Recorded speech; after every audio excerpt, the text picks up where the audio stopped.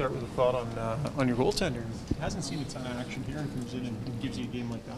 Yeah, no, he was unbelievable. Obviously, he's stayed ready. It shows all the work that he's been putting in, and came out, made some huge saves for us, and especially down the line there at the end, and it was awesome to see. We often hear he's very popular, and you can see it too.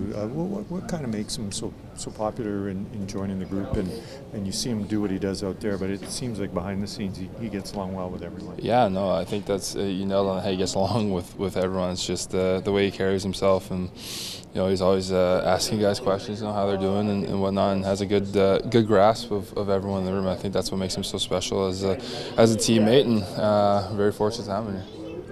Minnesota didn't give up very much, and today up until you're up 3-0, then they pushed a little bit. But you just talk about the overall team defense and how stingy it's been as of late. Yeah, I mean we're making teams come through 5 guys, and then obviously our goalies have made some huge saves at big moments. And I think the commitment to defense throughout the whole group is.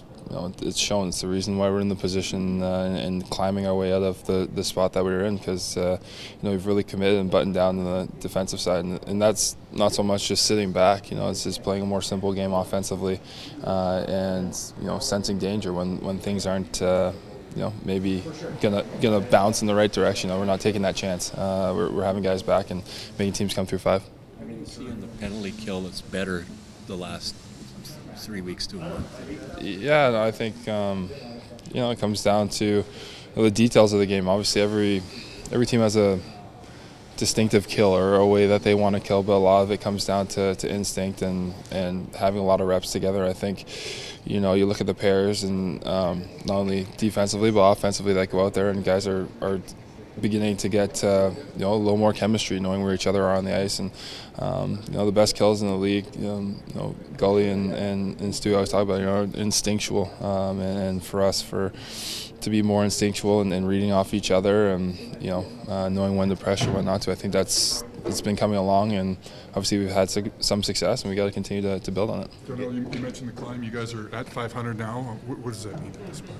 I mean, the sun maybe will come up tomorrow, but no, for us, I think just knowing that we've played some good hockey and won a lot of games in a row, but with the position that we put ourselves in, we can't get complacent. We got to continue to stay hungry and push ourselves more and more to not only compete at the level that we're at, but I think we still have steps and room that we can grow as a team. So it's been great to climb and get to this spot, but like I said, we have a lot of work yet to do. For your game specifically, Darnell, what do you really like about what you're doing right now? What you have in your game?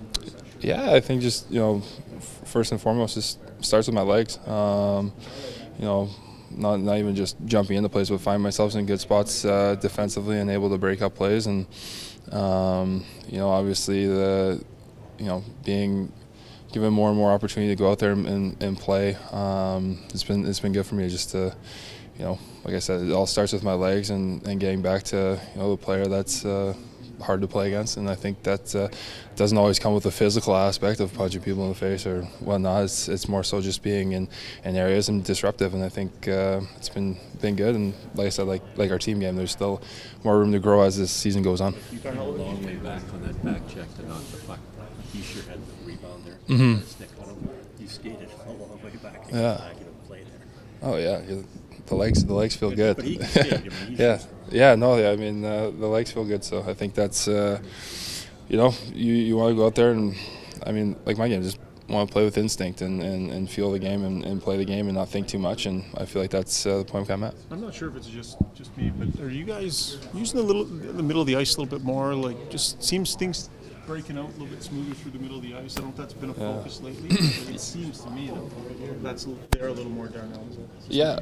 I think our decor. There's been multiple guys talked about just being creative and making plays coming out of our zone. A lot of times when you're not doing that, you resort to just going off the boards, and the confidence to make plays with our group I think has been a lot higher as of late, and that has opened up the middle of the ice for us.